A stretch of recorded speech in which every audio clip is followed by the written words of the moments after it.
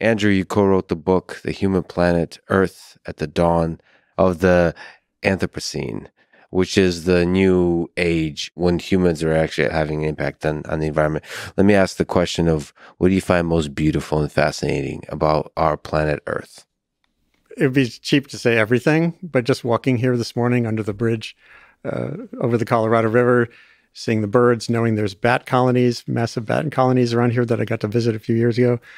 I experienced one of those bat explosions. It's mind-blowing. I've been really lucky as a journalist to have gone to the North Pole, to camp on the sea ice with Russian help. A camp that was set up for tourists coming from Europe every year. There were scientists on the sea ice floating on the 14,000-foot deep Arctic Ocean. And I was with them for several days. I wrote a book about that too, along with my reporting. I've been in the depths of the Amazon rainforest. I've been, when I was very young, I was a crew on a sailboat that sailed 2/3 of the way around the world. I was halfway across the Indian Ocean, again, in 14,000-foot deep water. There was no wind. And we were, this is way before I was a journalist, 22, 23 years old. And we went swimming. And swimming in 14,000-foot deep water, 500 miles from land, the Western Indian Ocean, halfway between Somalia and the Maldives, is like so mind-boggling, chillingly fantastical thing with a mask on, looking at your shadow, going to the vanishing point below you, looking over at the boat, which is a 60-foot boat, but it just looks like a toy, and then getting back on and being beholden to the elements, the sailboat, heading toward Djibouti. So the immensity and the power of the elements. And then, the human qualities are unbelievable. The Anthropocene, I played a bit of a role as a journalist in waking people up to the idea that this era called the Holocene, the last 11,000 years, since the last ice age, had ended. I wrote my 1992 book on global warming, thinking about all that we're just talking about, thinking about the wonders of the planet, thinking about the impact of humans so far in our explosive growth in the 20th century. I wrote that perhaps Earth scientists of the future will name this post-Holocene era for its formative element for us. Because we're kind of in charge in certain ways, which is hubristic at the same time. It's like, the variability of the climate system is still profound with or without global warming. So this immense, powerful, beautiful organism that is Earth, all the different sub-organisms that are on it, do you see humans as a kind of parasite on this Earth? No. Do you see it as as something that helps the flourishing of the entire organism? That can. Intelligence. Hasn't yet? I mean, aren't we on a... So the ability of the collective intelligence of the human species to develop all these kinds of technologies and to be able to have Twitter to introspect onto itself of who's... we're doing. I think we're doing it's always, in a way we are. It's catch up. We're always in catch up mode. Right. I was at the Vatican for a big meeting in 2014 on sustainable humanity, sustainable nature, our responsibility, and it was a week of presentations by like Martin Rees, who's this famed British scientist, physicist who been on this podcast. Yeah, great. Yeah. Well, he's great. He's fixated on existential risk, right? Yes, he is. So there's a week of this stuff, and the meeting was kicked off by I wrote about it in the Cardinal Maradiaga, who is I think from El Salvador. He's one of the Pope's kind of posse. He gave one of the initial speeches, and he said, "Nowadays, mankind looks like a technical giant and an ethical child," meaning our technological wizardry is unbelievable, but it's way out in front of our ability to step back and kind of like consider in the full dimensions we need to. Is it helping everybody? Is it, what are the consequences of CRISPR, genetics technology? And there's no single answer to that. If I'm in the African Union, I'm just using this as an example. CRISPR has emerged so fast, it can do so much by changing the nature of nature. In a kind of a programming way, not building genes, not just transferring them from one organism to another. We've only just begun to taste the fruits of that, literally. And it can wipe out a mosquito species. We know how to do that now. You can like literally take out the dengue-causing mosquito. The scientists have done the work. And you think, okay, cool. Well, that's great. Now there's this big fight over whether that should happen. African Union, and I'm with their view, says, hey, if we can take out a mosquito species that's causing horrific chronic loss through dengue, which I had once in Indonesia, it's not fun. And we should do it, and Europe, what's the other side of the argument? The European Union, they're saying, using their capital P precautionary principle, says, no, we can't meddle with nature. Right. And this is just like we were talking with climate. There's the real-time question and the long-term question. And there's the people who are just facing the need to get through the day and be healthy and survive and have enough food, which is not integrated sufficiently at all into the stop climate change debate. And those who are trying to cut CO2, which will have a benefit, in the future by limiting the fat tail outcomes of this journey we're on. So when I think about the Anthropocene, I think about this planet. I love that we're here right now. I love that our species has these capacities. I would love for there to be a little bit more reflection in where things come from and where they might go. Whether you're a student, a kid, what's your role? The wonderful thing about the complexity of it is everyone can play a role. If you're an artist or a designer or an architect or an economist or a podcaster, whatever you do, just tweak a little bit toward examining these questions, stepping back from the simplistic label throwing toward what actually is the problem in front of me, whether it's in Pakistan or in Boston or wherever, Florida.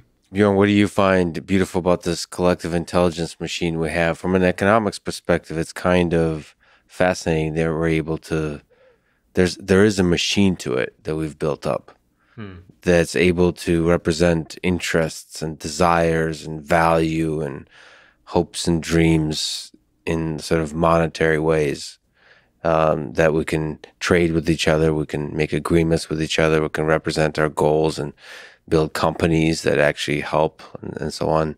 Do you just step back every once in a while and marvel at the fact that a few billion of us are able to somehow not create complete chaos and actually collaborate and have collaborative disagreements that ultimately or so far have led to progress? Yeah. I think fundamentally the point, apart from the fact that, we should just be joyful of the fact that humans live here, I think it's incredibly important to remember how much progress we've had. Most people just don't stop to think about this. I get that in the normal bustle of day, but just, in 1900, the average person on the planet lived to be 32 years. 32 years, that was our average life expectancy. Today, it's about 74. So we've literally got 2 lifetimes on this planet, each one of us. And every year you live in the rich world, you get to live 3 months longer, and the poor world is about 4 months longer because of medical advances, because we get better at dealing both with cancer and especially right now with heart disease. These are amazing achievements. Of course, it's a very, very small part of it. We're much better fed. We're much better educated. We've gone from a world where virtually everyone, or 90% were illiterate, to a world where more than 90% illiterate. This is an astounding opportunity. And 200 years ago, 95%, 94% of the world were extremely poor. That is less than $1 a day. Today, that for the first time in 2015, it was down below 10%.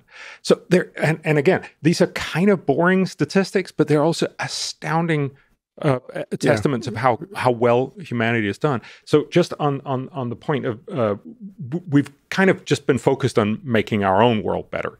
And in many ways, so we've hunted a lot of big animals either to extinction or down to much, much smaller populations. There's much smaller populations of fish in the ocean. So there's a lot of things that sort of bear the brunt of our success. It's not because we're evil in that sense. It's just because we didn't care all that much about them. I think it is important as one fundamental of that. I'm not going to make a big deal out of it, but the fact that we're putting out more CO2 in the atmosphere, because CO2, as you also mentioned before, it's actually plant food. If you're a greenhouse grower, if you put in CO2 in your greenhouse, you actually get bigger and plumper tomatoes. And that's essentially what we're doing in the world. This has overall bad consequences, and that's why we should be doing something about it. But one of the good side effects is actually that the world is getting greener. So we get much more green stuff. Now, I don't know, and this is where I sort of show my economist roots, because if you just measure all living stuff in tons, so in weight, there's actually more living stuff than there were 100 years ago, because elephants and all these other big fish and stuff are actually a really, really small fraction of the world. So livestock. The fact that we have so we have an enormous amount of livestock, but that doesn't even measure it. It's mostly just wood. Wood and green stuff that's dramatically increased in the world. Now, we're still not there from what it was in 1500. So we've still cut down the world a lot. But we're actually making a much greener world. Again, not because we really cared or thought about it, but just sort of a side effect of what we're doing.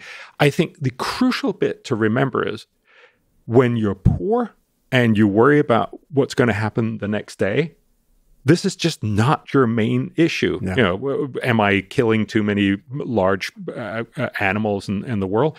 But when you're rich and you can actually sit in a podcast in a convenient place in Austin, you can also start thinking about this. So one of the crucial bits, I think, if we want to get the rest of the world to care about the environment, care about climate, care about all these other issues, we really need to get them out of poverty first. And it's a simple point that we often forget. And get them connected to all these gifts. Yes. I have these memories of, well, I was reporting on the next big earthquake that's going to devastate Istanbul in 2009. I was in a slum, immigrant, poor neighborhood, and walking around with an engineer pointing out to the buildings that were going to fall down. This is all known. There was an earthquake in 1999 and the next one's coming. One of my advantages in covering climate is I've covered other kinds of disasters too. So it keeps my contexts, me in touch with other things we can do. So I'm walking around and interviewing everybody. Went to the school that's being retrofit. They actually were getting ahead of it there. The World Bank provided some funding to put in iron bars in the brick building.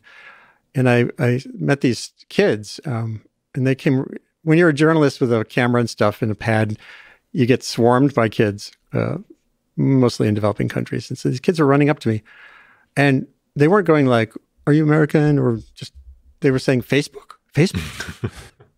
And I went, "That's interesting." And they led me to their little town, a little community center that had a bank of 8 or 10 pretty flimsy computers. Mm-hmm. And they were all there playing farm. There was a game that was hot at that time on Facebook. Farmville, yeah. And my son back in the Hudson Valley, I remember him playing it. And I thought, wow, that is so freaking cool. These kids, and actually I became Facebook friends with a couple of them afterwards. We traded and I thought back to my youth when we had pen pals. I would write a letter to a kid in West Cameroon and he would write back. And it took weeks and it was a crinkly letter and I never met him. And now you can kind of connect with people and that all through my blogging, at the New York Times, I was doing my regular reporting, but I launched a blog in 2007 called .Earth, which was all about what you were just describing, the noosphere, the connected world. That's a term from these two earliest, a Russian guy, an early Vernadsky, and a French theologian and scientist, which is so interesting, Teilhard de Chardin. They had this idea in the early 20th century that we're creating a planet of the mind, that human intelligence can foster a better Earth. And I just became smitten with that, especially meeting kids in Istanbul slums who are on Facebook looking at connectedness. What can you do with these tools? Which is what drives me, with my work now. And but then there are these counter currents that, if the connectedness can cut back, it allowed Al-Qaeda to use decapitation videos to recruit distributed, disaffected young people into extremism. And, there's lots of, these systems they're just like every other tool, right? They're just for good or ill. And the efficiency thing, the economics of the world, which I also wrote about a little bit, late 20th century, it was so cool that everything became so efficient that our supply chains are just-in-time manufacturing, getting the stuff from where the sources of the material are to the car factory and to get the car to the floor just in time for someone to buy it. And everyone got totally sucked in by that, including me. It's great, super efficient, cheaper. And then COVID hit and the whole supply chain concept crumbled. And one of the big lessons there, hopefully, and this is relevant to sustainability generally, is efficiency matters, but resilience matters too. And resilience is inefficient. You need redundancy or a variety of options, right? Which is not what corporate companies think about, which is not what, if you're only focused on a bottom line, short-term timeline, those disruptions are not what you're thinking about. You're still thinking about, can we get that widget here just in time for this thing to happen? And then on we go. So it's kind of, I love the noosphere, this newosphere idea. The connectedness is fantastic. Oh, another thing, like in the early 90s, when I wrote my first book on global warming, it was for an exhibition at the Museum of Natural History. The Environmental Defense Fund was involved. They were like a partner, one of these longstanding environmental groups. And they were very old-fashioned. It was mostly lawyers, really, just using the Clean Air Act, Clean Water Act to litigate against pollution. And now, EDF is vastly bigger. And they're actually, this coming year, they're launching a satellite. An environmental group is launching methane sat. And it's providing an independent view of where there's this gas. It's the same thing. Natural gas is basically methane. So if you have a leak, whether it's in Siberia or in Oklahoma, you can cross-reference, you can you can identify the hotspot, you can know where the problem is to fix in so many ways. And that's just one example. I'm like, if someone had told me in 1993 that EDF was going to launch a methane satellite, I would have laughed out loud. So technology plays a huge role if it's kind of, employed with the bigger vision and leadership.